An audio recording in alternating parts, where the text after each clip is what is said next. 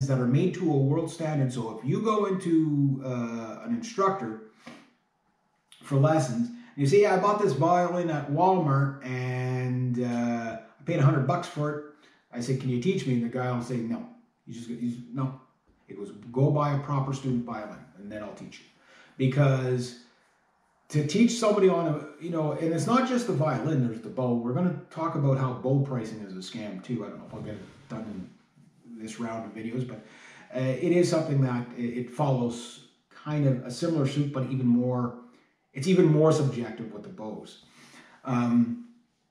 So yeah, the VL100 type, the 100 series type violins, whether it's like a Steinbach, if I said it right, or a Yamaha or whatever, doesn't matter. Doesn't matter the brand.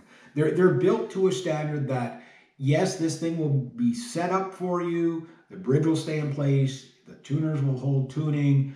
The fingerboard will be the same length from one violin to the next with fair consistency. The sound post will stay in place. For the most part, these are playable instruments. They might not be as flashy. They're going to be a little bit simpler. They usually come out almost bright orange, like just the way they're varnished. Very plain woods, but it's a carved top, not a piece of plywood on there. And it's a real fingerboard on there, not a, compressed sawdust fingerboard. So it is an instrument that is playable, and you can play it for years and years and years. You can perform with it. You can do this. You can do with that. And like I say, you're not going to be breaking the bank to the point where, you have to take a second mortgage on your house to do it, right? Or five part-time jobs to pay for it. And a lot of people, they'll get a violin like that, and that's all the violin they'll ever need. It's like, and I've played enough of the, comparing the student violins to the, maestro violins. So the student violins is the one that's built to uniform, from manufacturer to manufacturer. It's almost guaranteed good student results. Almost any, violin teacher will probably teach you on it. And if you don't know which one to buy, to me, it just doesn't really matter. Go with the one that gives you the best deal, because they're all going to be close enough. Maybe one looks prettier than the other. You like the color of one a little more than the other. Whatever. But just for learning, it's not going to matter that much as long as the instrument is a solid, reliable instrument. And if you don't know which ones to go to a violin instructor, and they'll probably have about 5 of them there for you to try out from different brands. Say, well, this one I recommend because of this. This one tends to do a little bit better here, whatever. Little finicky things. And violins are all about finickiness of subjectivity, right?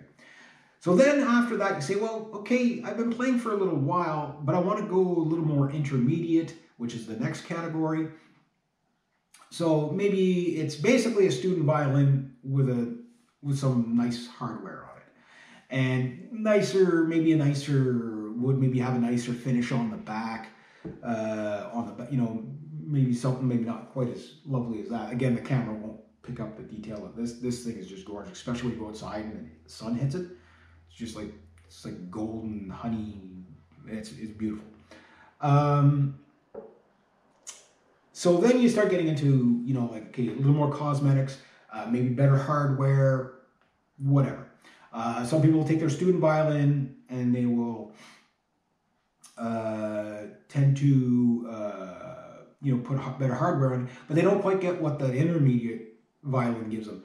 One thing about a student violin is things that I've heard is that the tops are usually a little bit thicker for durability, because picture your teenage student getting on the school bus, banging the case against the door as he comes in and drops on it, trips over it, 18 times. It's like sitting in the laundry basket, falls over. So the student violins tend to be built a little bit more rigid, so that stuffs them up a bit. And you will hear the difference once you start going into a higher category of violin, where it's like, oh, the top breathes a bit better. So on the intermediate's a very challenging ones, because now you're going like from probably about $500-600 up to maybe about $2,000, right? So what makes this violin $600 and this violin $2,000, right? That's where the subjectivity comes in. And when you take a $2,000 violin and put it up against a $650 violin, you know, is it guaranteed that the $2,000 violin is going to be better?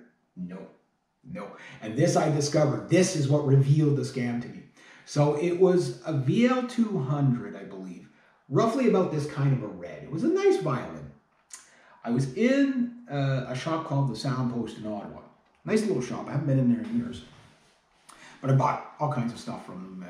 You know, like I bought the bridge pieces and hardware and stuff like that. Between them and there was another one where the old guy, the Czechoslovakian guy, well, Czech Republic now, I guess. I bought this violin from this violin from this violin from this one.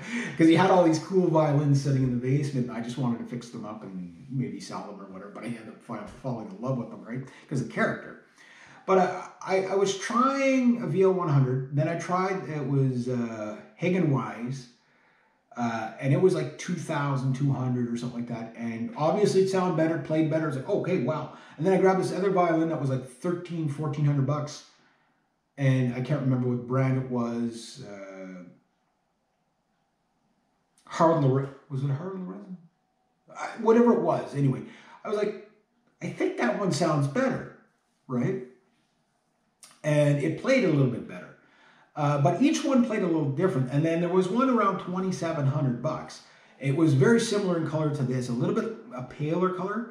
It was really fancy. And I think that was probably the second best playing and sounding violin that I tried out of these 28 violins.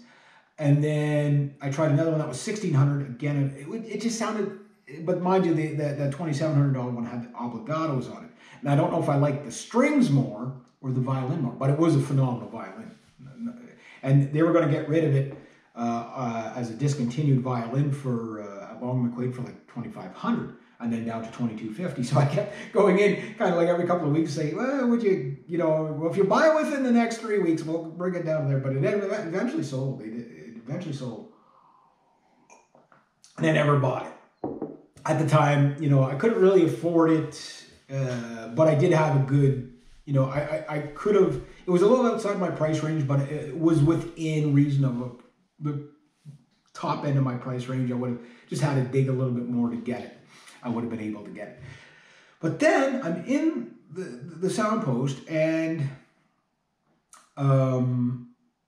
there was a bunch of people in there, and this lady walks in, and she walks in with this used violin that she was going to buy, and the guy was asking $3,200 for it. I just kind of, it was like the shop was smaller than in here, right? Kind of overheard, right? It wasn't eavesdropping. But I was like, just look while I was checking something else. And she says, well, before I plunge that money down, she goes, I haven't played in a long time, and I'm taking lessons again. And I don't want, like I've had a student violin forever, and I want something really good. But $3,200, right? So she's there. I'm going to try this one at $2,000. I'll try this one at $3,600. And the one at $3,600 sounded a little better than the one at $3,200, but she's like, the spacing's a little bit weird on this one. But that's subjective again, because I can guarantee you, I can hand this to any violinist in the world, and they will go, what the hell is this thing? Okay, and we'll get to that. We'll get to that. I can hand them this one, they'll go, oh, cool. I'll hand them this one, they'll say, really? For that price, it does that, right? I'll hand them this, they'll go, give me my earplugs.